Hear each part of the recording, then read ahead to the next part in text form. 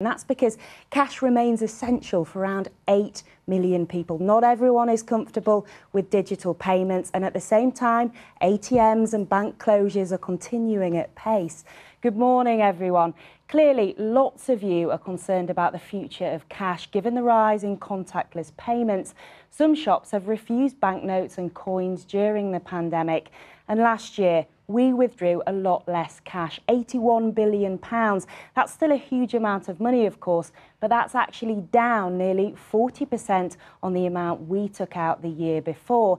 Now, despite that, the average UK consumer still took out around £1,500 last year. So cash is not dead, and for vulnerable people or those in rural communities, it's more important than ever.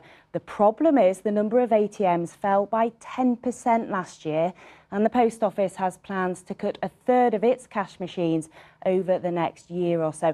And what about banks? Well, lots of plans for branch closures were put on hold last year, but HSBC, Barclays, Lloyds and TSB have all announced closures for this year, and Consumer Group, which estimates 11 banks every single week, could close. That's 40% of branches.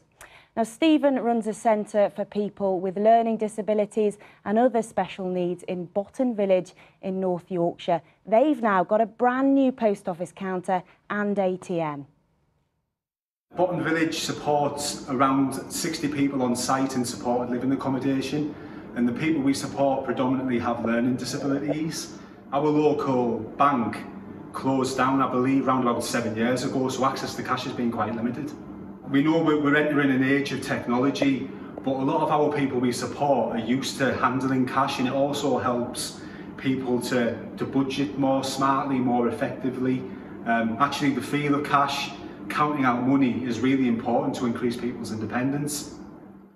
Now, the government told us they are working on legislation regarding access to cash. They know how vital this